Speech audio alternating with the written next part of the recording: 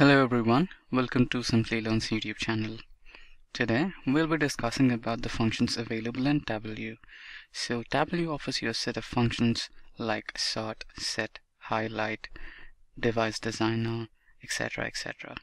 So before we get started, I would like to tell you guys that we have daily updates on multiple technologies. So if you are a tech geek and continuous hunt for latest technological trends, then consider getting subscribed to our YouTube channel, and don't forget to hit that bell icon so that you can never miss an update from Simplilearn. So without further ado, let's directly dive into the agenda for today's discussion. So at first we'll understand what exactly a set function is, then we'll understand the sort function. Next we have the join and union and why do we use it. After that we have the highlight function in Tableau, then we have the device designer, and finally the forecast. Now these are the functions in Tableau that we will be discussing today. Don't worry, I'll explain each one of them with practical examples so that you have a better learning experience. Now let's dive into the first one, which is the set.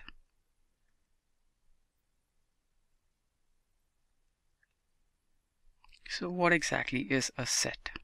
So sets in Tableau are basically a set of elements.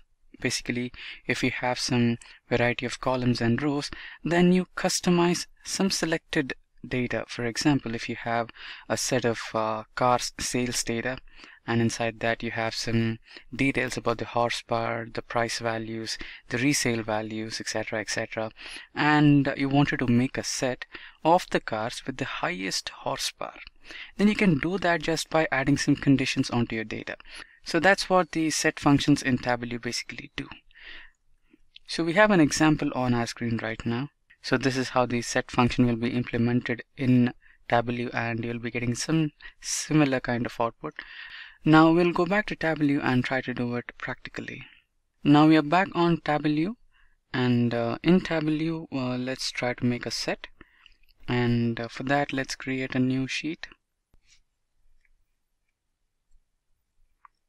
Now let's rename this sheet as set function.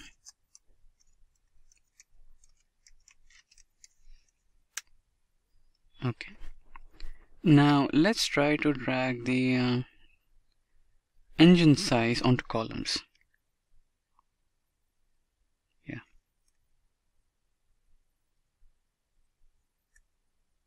Now we have the engine size on our columns. Now the next, let's choose the horsepower. So we have our horsepower on the rows. Now you can see that we have a resultant dot, which is the total number of engine size values and total number of horsepower including of all the cars. Now let's try to drag the manufacturer into the details part so that we have the kind of which manufacturer has the horsepower values and the engine size, etc. So we have the Ford, and the overall, according to the data set we have, the overall engine size is 36.60. Now it's not, this is not the kind of data you want to look at.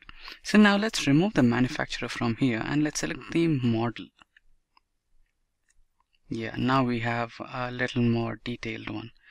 Just hover onto, you can see this. So we have the model Corvette, and the engine size is 5.7 liters and the horsepower is 345. Now let's try to drag the manufacturer again onto the details so that we can have also the name of manufacturer. So we have the manufacturer Chevrolet, model Corvette, engine size and horsepower. Now we have the data what we needed. Now let's try to create a set. Now to create a set, you might have to select the, let's undo that.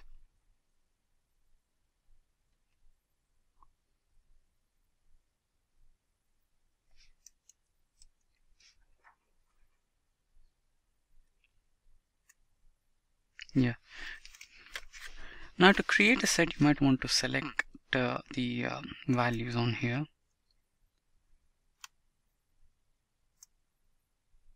So these are the selected parts we have with the highest horsepower.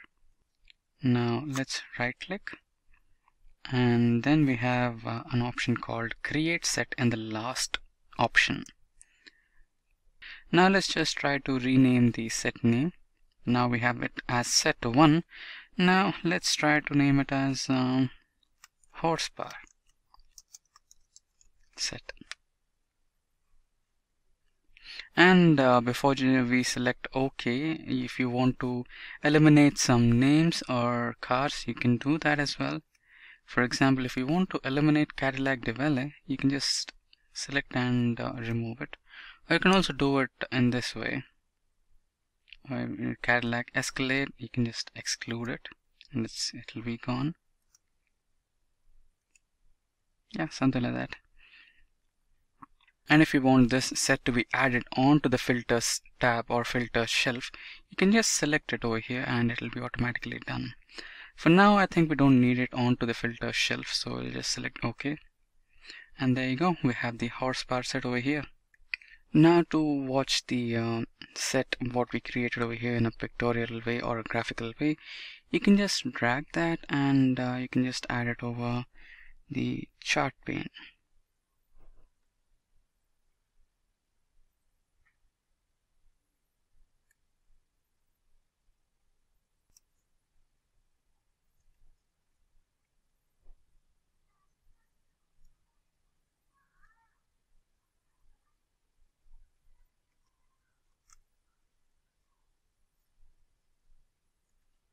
Now if you wanted to look at the data which you have in your set, then you can just drag that set onto the color option and you'll be having a different color on your data which is present in your set.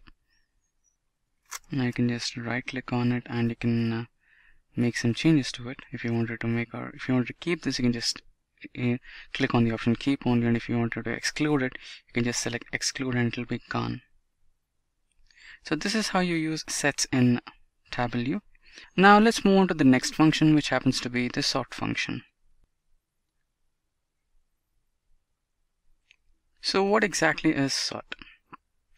So when you open Tableau, you can see some options on Tableau which are the some bar kind of things on the toolbar. So these are basically sort options. So sort in Tableau is a function which is readily available for the user to sort the resultant data in the form of ascending or descending order. So we have a sample picture which shows the sort functions used in real time. Now let's get back to the Tableau and see it for real. So now we have the highest pricing chart over here. Yeah, you can see that. Yeah, let's select this one. So we have multiple car manufacturers and the car models available in that particular section. Now these are kind of irregularly sorted. Now one press of this button, which happens to be sorted descending by sum of horsepower within model, you see, within model, all the models are sorted according to the horsepower. So the first one in Buick, the Regal model, which has the highest horsepower 240, and the next highest is 205, second 205, and then 175. So this is how the models have been sorted. Now you can make this look a bit more colorful just by dragging the model onto color, and you can see the different colors. So that's how it is. Now followed by sort, we'll move on to the next one, which happens to be the join and union. Now the join and union are completely similar to the join and union functions which you basically use in the SQL and database.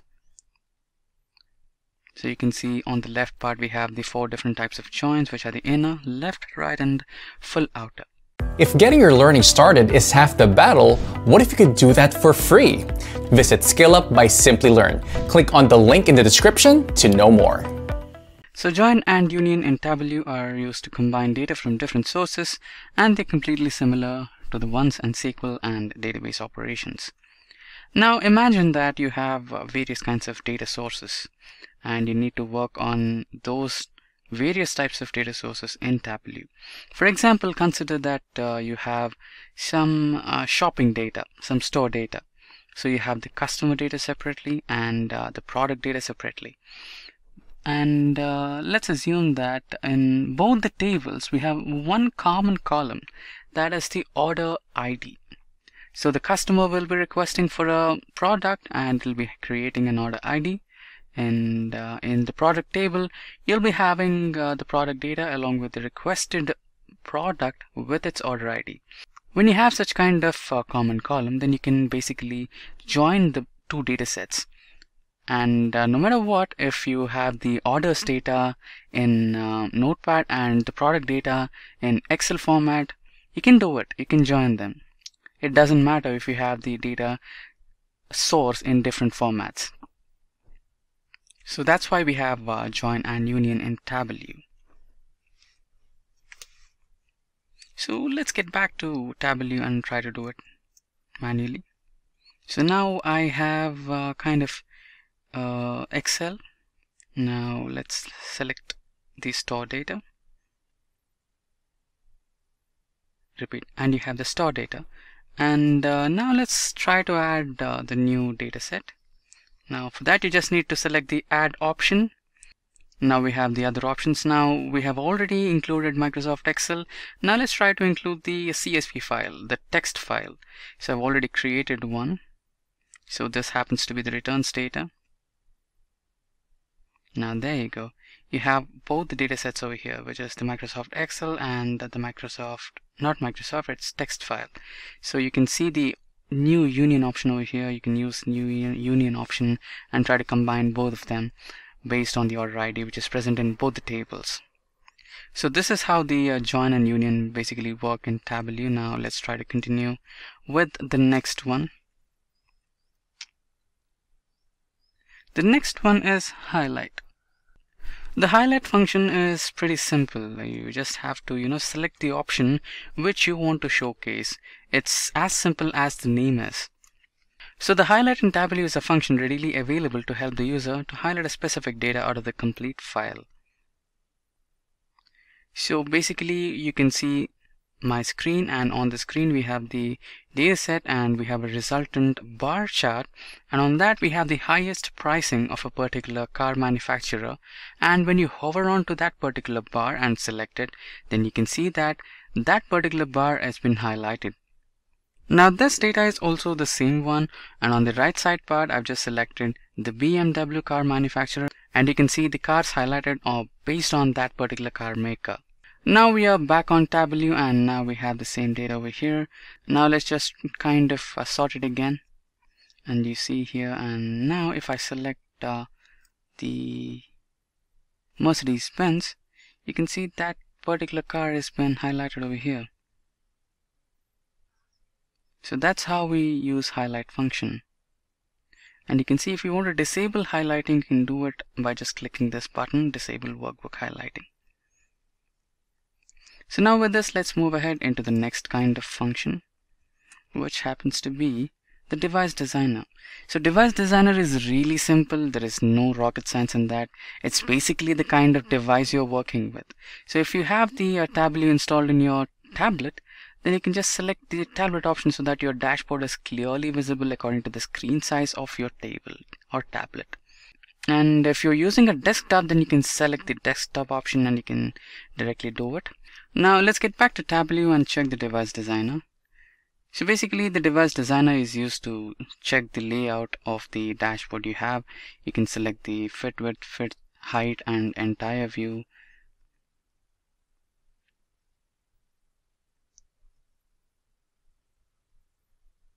So you also have the options for making your dashboard look in the phone mode.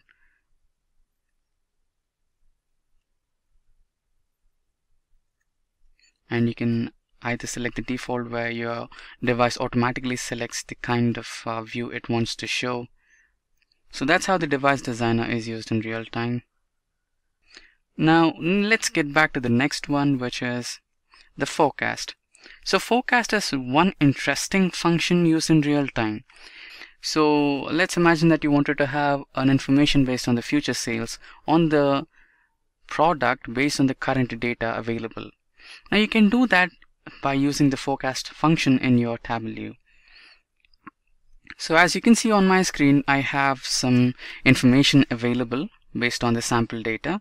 Now we have the sales charts on 2014, 15, 16, 17, and if you wanted to predict the data of sales in the next upcoming year, which is 2018, I'm saying 2018 as the future year here because the data set what we have only has information until 2017. So that's the reason I'm saying the future year 2018. Don't worry a lot about it. We can actually change it in the data set if you wanted to. Now let's see this practically happening in Tableau. Now we are back on Tableau and we are about to create the forecasting. So we have the measures and dimensions on the left part. Now let's try to drag the sales. Now we are dragging sales onto rows and we're going to drag the order date onto the columns. So we have the graph over here. Now if you kind of press that little plus button, and then you can see the sales happening according to 14, 15, 16 and 17th year. Now let's try to select the analytics to create the forecasting. Now you just have to you can see the forecast button over here, right? You can just have to double click on that and you can see that the Tableau is predicting the sales over here, and this is the best case and this is the worst case of sales, and this is kind of the average. So this is how the forecast works in real time. Now with this we have finished the functions in Tableau. If you have any queries regarding the functions used in this particular tutorial, then please feel free to ask down in the comment section below, and our team of experts will be really happy to help you out on that. And if you're looking for the data sets used in this particular tutorial, then please feel free to ask them down in the comment section below and we'll be sending that to you. No worries on that. So with that, we have reached to the end of this particular session. I hope it was informative and interesting. Until next time, thank you and stay safe and keep learning. Hi there, if you like this video, subscribe to the Simplilearn YouTube channel and click here to watch similar videos. To nerd up and get certified, click here.